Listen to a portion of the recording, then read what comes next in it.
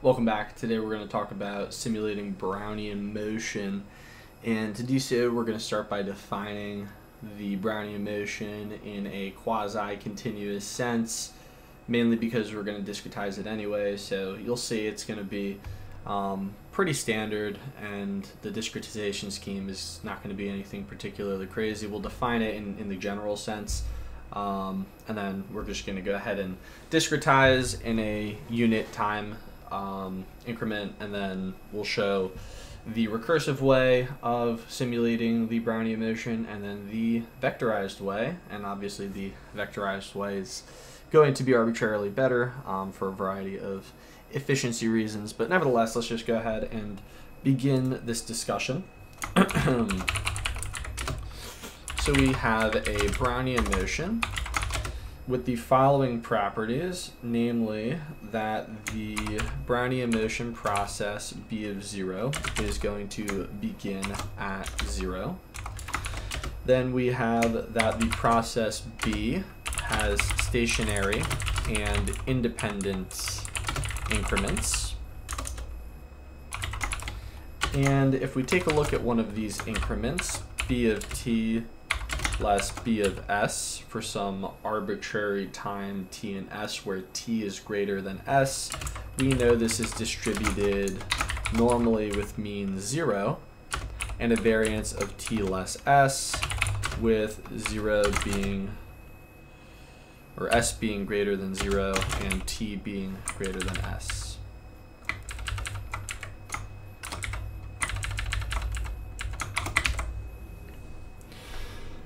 And this here is really where the second property is kind of reflected, in that if we have b of t less b of s, this increment being distributed normally with mean 0 and variance t less s, then if we were to take a new increment, say if we had another time index greater than t, then these time indices, or not just the time indices, but rather the Brownian increments would be orthogonal.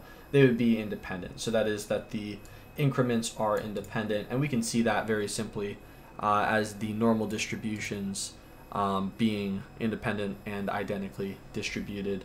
Moreover, the stationary is derived from the increment being centered at 0. So this is going to be the relatively rough overarching definition of the Brownian motion. At least this will be sufficient for the simulation that we will be doing in this video.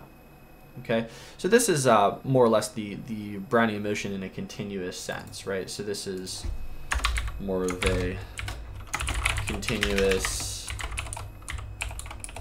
or if you will, a quasi-continuous definition. What about a discrete in the discrete sense? Well, suppose we had time increments. We have 0 is equal to t0, which is less than t1, which is less than tk, which is equal to, we'll just say cap t as being the terminal time step here. So we have discrete steps in time. So in this, continuous or quasi-continuous definition, if you want to talk about, it being almost surely, if you want to dive into the formal definition, you can, but really this will be sufficient for what we're looking at today. And that is that if we have these arbitrary time steps, right? So s and t, this is the continuous sense, right? Because t is just arbitrarily greater than s. But here we have discrete steps in time. So 0, and then we have t1, and then we go all the way to tk, which is equal to cap t. And here we can just say like t0 is 0, and then t1 is 1, then t2 is 2, for example, with unit steps. And that's what we're gonna be doing. But first we're gonna formally talk about the recursive nature of the simulation itself. So let's just go ahead and take a look at a couple of different indices of the Brownian motion. So b0, that's an easy one, is equal to 0. And this is the same as b of t0. Okay, so what about b of t1. Well, this is going to be equal to b of 0 plus the increment. So it's going to be b of t1 minus b of 0. Okay. Let's just go ahead and do b of t2 as well. We can say b of t2 is equal to b of t1, and then plus the increment, that's going to be b of t2 less b of t1. Okay?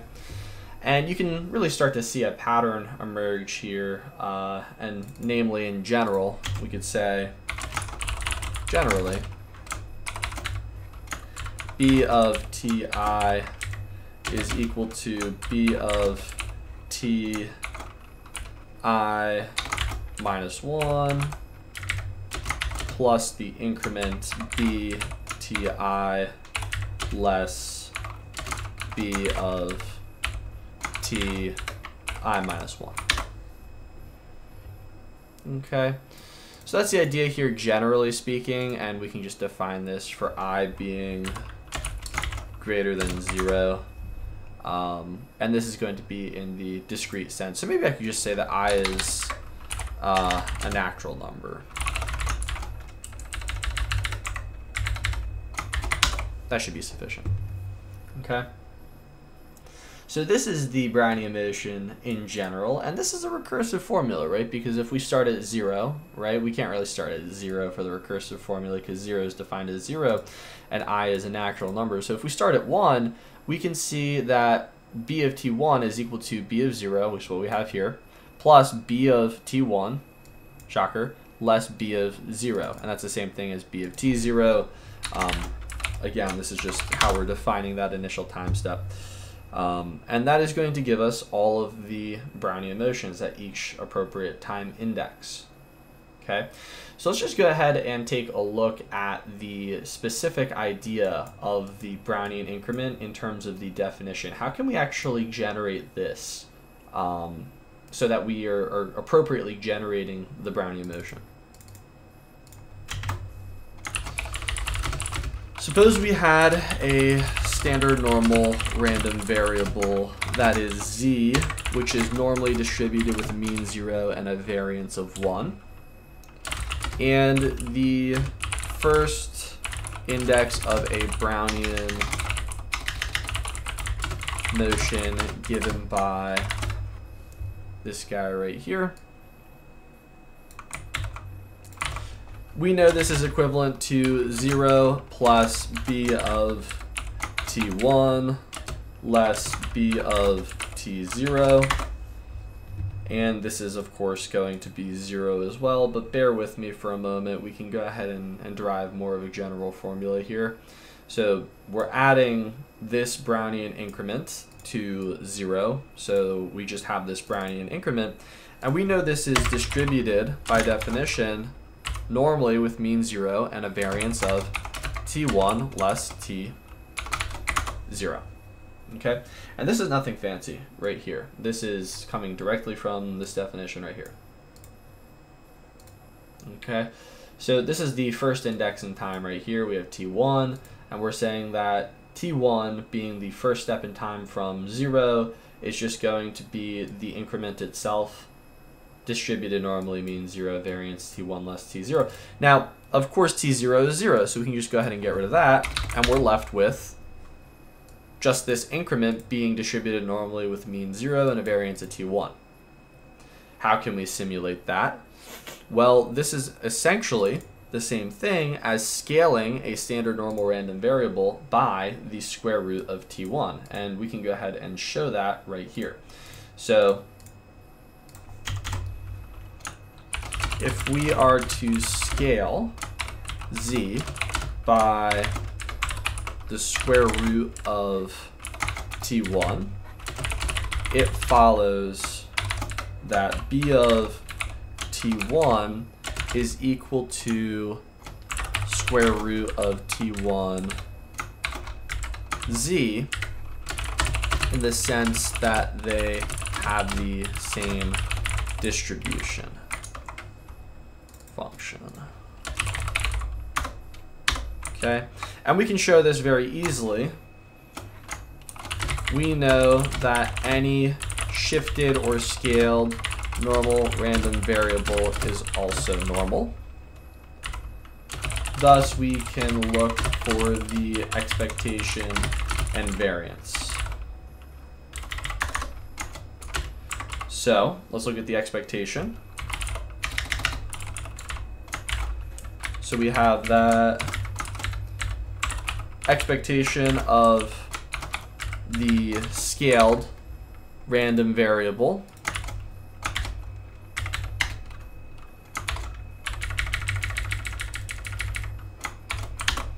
is going to be the expectation of root t1 times z.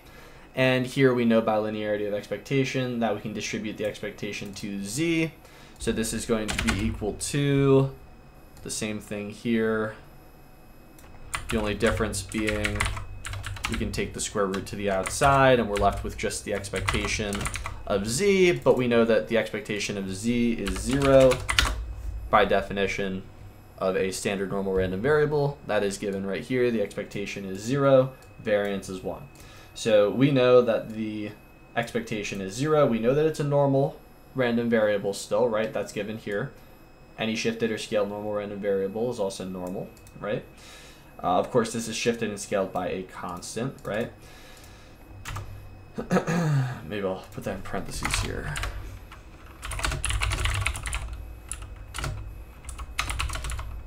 By some constants a and b in R.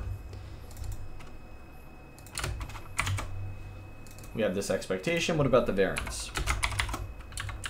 So now we need the variance of this scaling. So we have variance of this guy here. And we know that anytime we scale a random variable by some arbitrary constant, in this case t1 is our arbitrary constant, we square it, take it to the outside. So then we're left with t1 times the variance of z. And the variance of z is just 1. So we are left with just t1 here. So this implies that the square root of t1 times z is distributed normally with a mean 0 and a variance of t1. And this further implies that the square root of t1z is equal to b of t1. Okay, and then maybe I will also put that this is we can index this standard normal random variable by t1 because we're going to need more standard normal random variables for the other Brownian motion time indices as well. Okay, so if this is going to be the case here, we can go ahead and reevaluate this, and we can say that b of t1 is equal to b of 0 plus this Brownian increment, but that Brownian increment is just going to be given by this standard normal random variable scaled by the variance, scaled by the square root of the time step. Okay, so I'm just going to go ahead and take this, and we are just going to redefine this in terms of the standard normal random variable. So this is going to be equal to square root of t1 times z of t1. Okay, so that's a realization of a standard normal random variable here. We can just go ahead and do this again. So this is simulating Brownian motions. Okay, we have the first step, which is just 0. Or I guess the starting point is 0. And the first step is going to be this standard normal random variable scaled by the square root of t1. What about the second one? We can just go ahead and take that guy and do the exact same thing. So let's come down here. Right? We have b of t1. Well, we know b of t1 now, right? It's just going to be the square root of t1 scaled by this particular standard normal random variable. So I'm just going to go ahead and take that, throw that in here. What about this Brownian increment? Well, the Brownian increment argument we used right here can be used again right here. So let's just go ahead and do it. So suppose we have another standard normal random variable that is z of, we'll call it t2 now, as being distributed normally with a mean 0 and a variance 1. Right? We can go ahead and go through this exact same argument. The only difference here is instead of scaling the standard normal random variable by the time increment t2, we're going to scale it by the difference between t2 and t1. Okay, so we know that this Brownian increment is distributed normally with mean 0 and a variance t2 less t1. So this is kind of just a game of moment matching, if you will. So really we know that the mean 0 of this standard normal random variable matches this Brownian increment, but what about the variance? We just need to scale z of t2. If we scale z of t2 by the square root of t2 less t1, we will find the square root of t2 less t1 times z of t2 is equal to b of t2 less b of t1 in the sense of their distribution functions.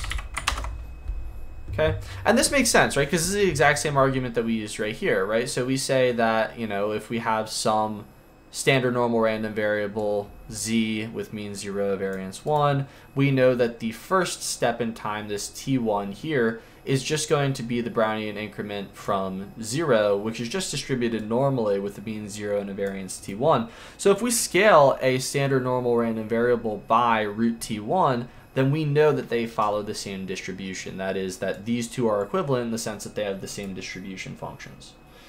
Right? And if that's going to be the case, and we show that right here with the expectation of the variance being equivalent and that any shifted and scaled normal random variable is also going to be normal, we can make that same argument right here for this second Brownian increment. Namely, that if we have this guy here, a standard normal random variable scaled by the square root of the difference in time, t2 less t1, then we know that this is equivalent to the Brownian increment in the sense, again, of their distribution functions. We could go through this whole expectation thing here that we did right here as well, but there really isn't much of a point because we're going to reach the same conclusion. We have linearity of expectation, distribute to z, that makes this whole thing 0. Variance of this quantity here is the exact same situation. We're going to pull out this square root, square it, and we're going to have t2 minus t1 multiplied by z, so the variance of z, which is just going to be 1. So that makes the variance t2 less t1, which is exactly what we have here. So they are equivalent in the sense of their distribution functions.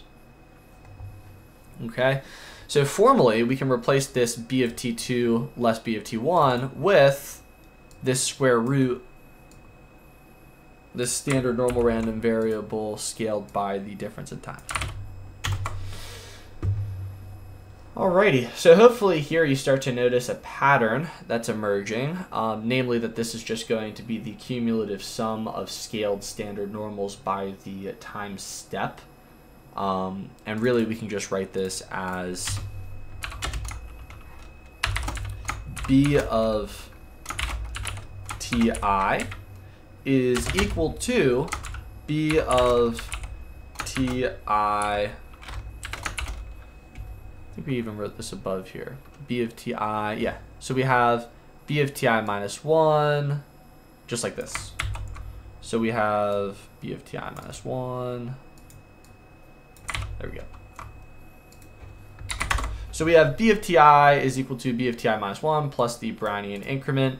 But we know that this is really just going to be the sum of standard normal random variables scaled by the time step.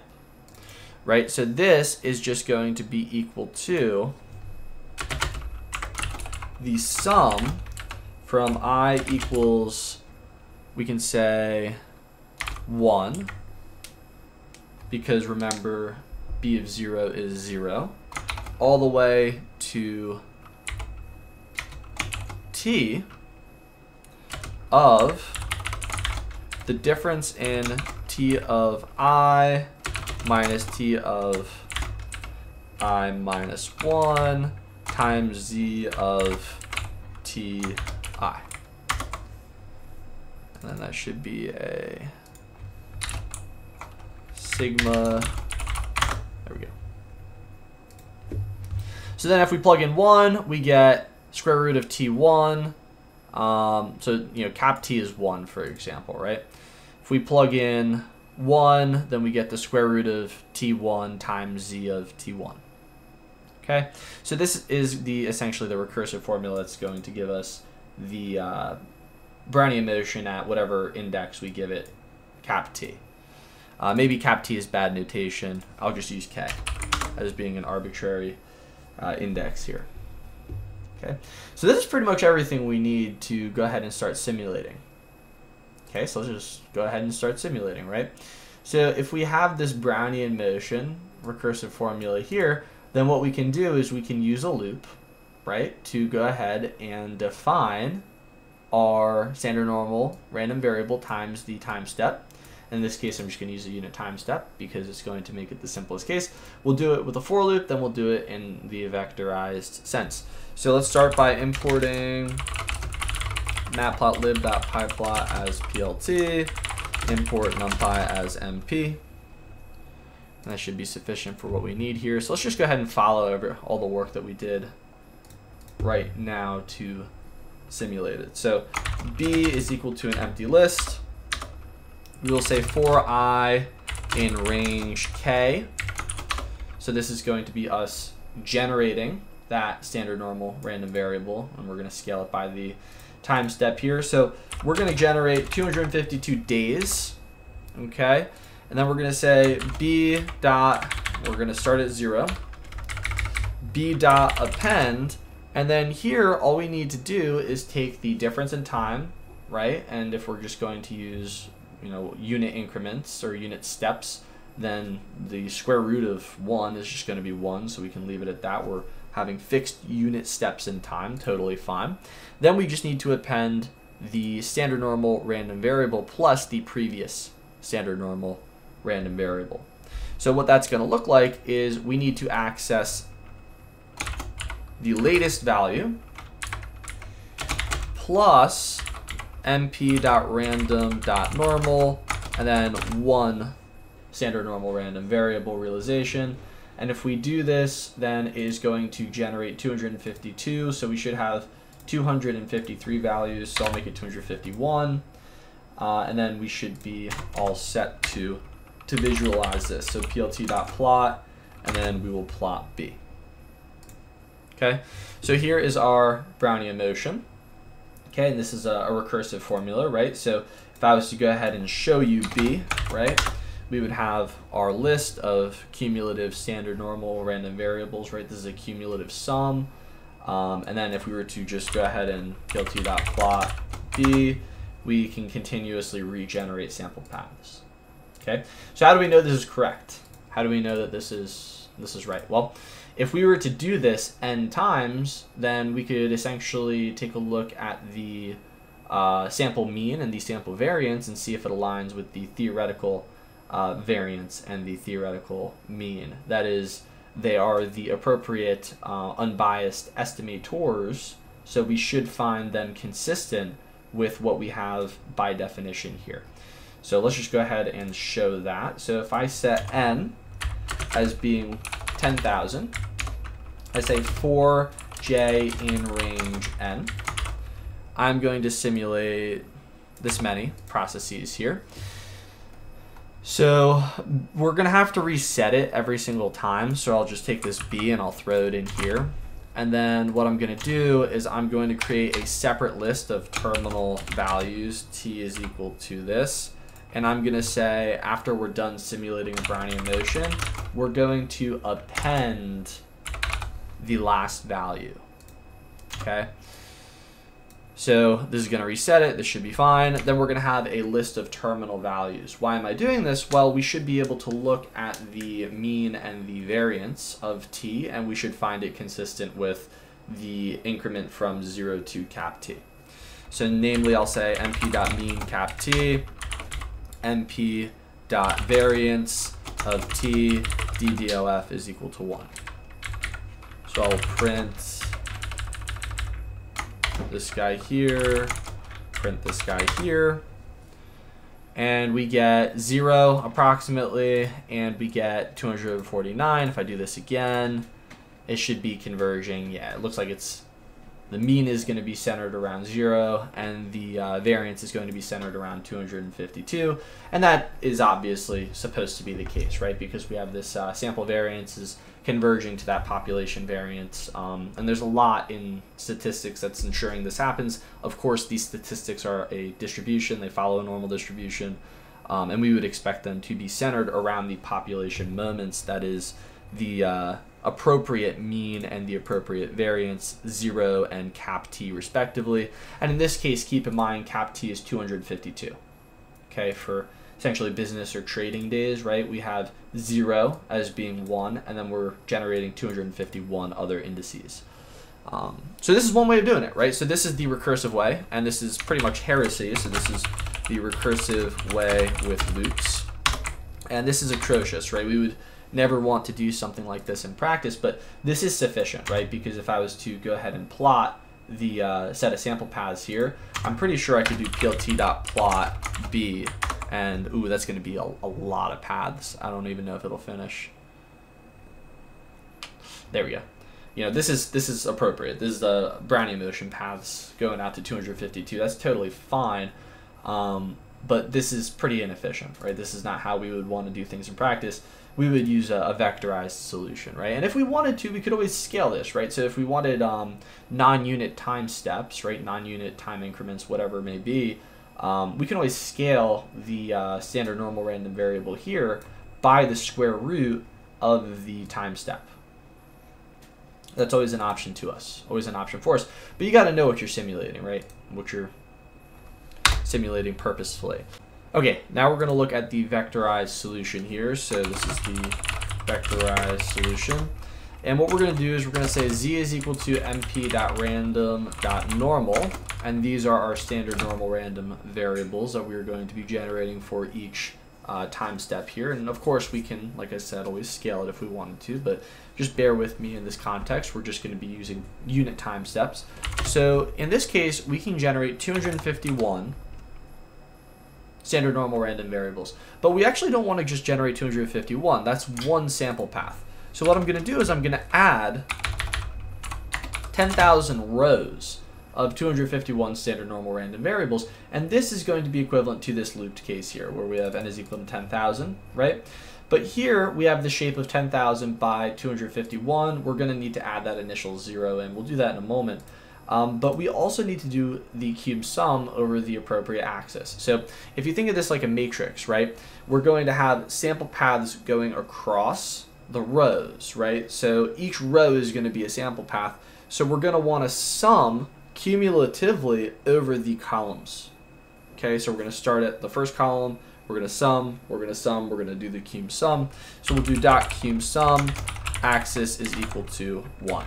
Okay, and a quick way to just check this is to do plt.plot z of 0, just to take a look and see if it looks like a Brownian path, and it sure does. So this is going to be the correct interpretation, but this isn't the correct simulated path because we don't have the initial condition appended to it. So what we can do is we can say np.concatenate np.zeros, and then we need to create the appropriate number of zeros.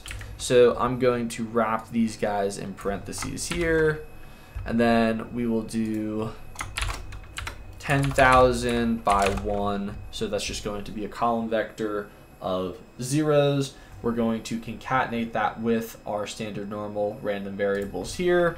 And then, of course, we are going to have which axis we want to do this along.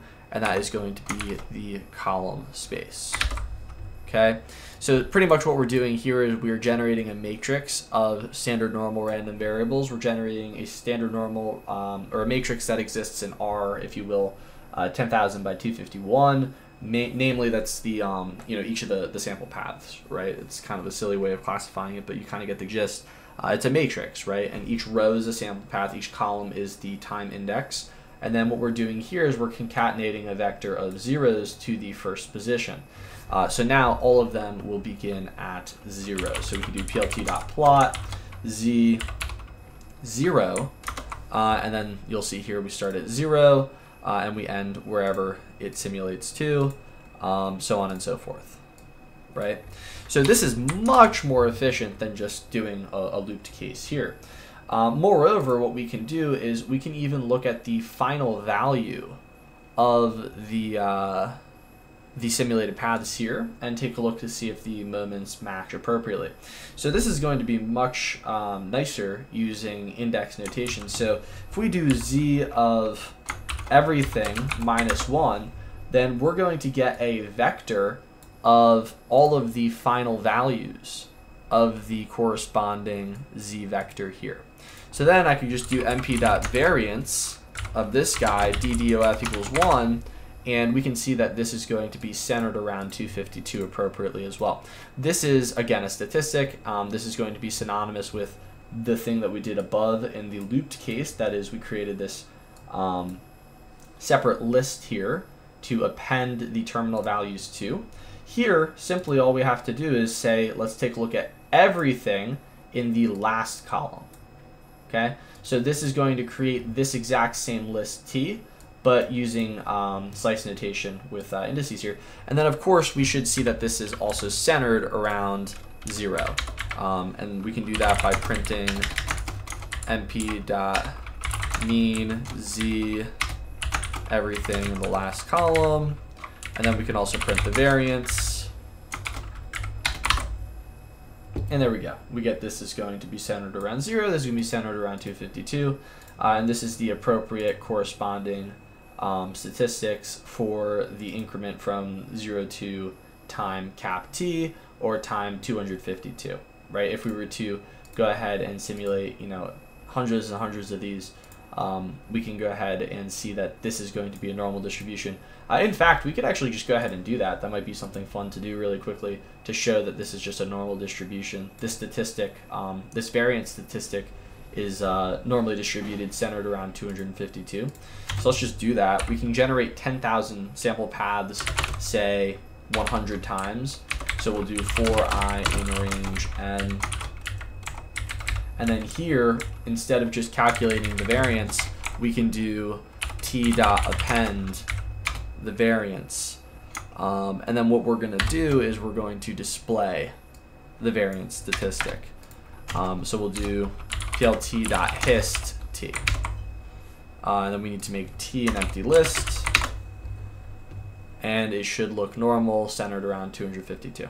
And lo and behold, it looks normal, and it is centered around 252. As this n increases arbitrarily, this n increases arbitrarily with law of large numbers, central limit theorem. This is going to approach the population parameter that we're centered on right here, 252. Large numbers is going to say that converges to the population.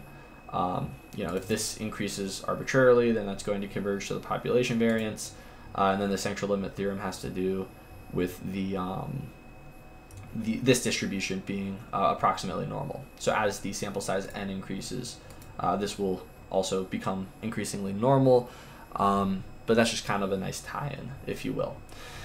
So that's going to do it for this video lecture on simulating Brownian motions. I hope you found it informative. I think the most interesting thing to kind of remember about the Brownian motion is we have this increment, right? This Brownian increment from the previous position that we were in the process. And it turns out that Brownian increment is just a normal random variable, meaning we can simulate it quite easily by generating a series of standard normal random variables and then scaling it by some sort of discrete time step. In this case, we use a unit time step, so everything's 1, so we don't actually have to multiply it by any sort of product in the vectorized sense or the looped sense. But at the end of the day, we could very easily if we wanted to. And then, this is kind of just like a rough proof of the situation. That is, if we have a standard normal random variable and we shift or scale it, we end up with another normal random variable based on the scaling and shifting. So we know that those distributions are equivalent. Like I said, these two random variables are equivalent in the sense that their distributions are equivalent. And that holds for BT1, BT2, less BT1, and all of the Brownian increments that we, domino effect style, almost inductive, recursively, etc., define in this case. And never use this, please. This is just a example, but you should never ever approach any sort of simulation problem in this structure. It should typically be done using some sort of vectorized approach here. This loop is really just to show you the central limit theorem idea, law of large numbers idea, with the variance of the step from B0 to B cap T being 252, being centered around 252, that variance. But again, typically you wouldn't want to use loops in this setting for efficiency's sake. But I hope you found this informative. I hope you enjoyed this video. Please leave a like, comment, subscribe if you enjoyed. Check out our Discord. We have some fun conversations in there, some interview prep stuff, some discussions about different quant topics. You can always email me, roman@quantguild.com, if you have any specific questions. But other than that, yeah, thank you again so much for watching, and I will see you in the next one.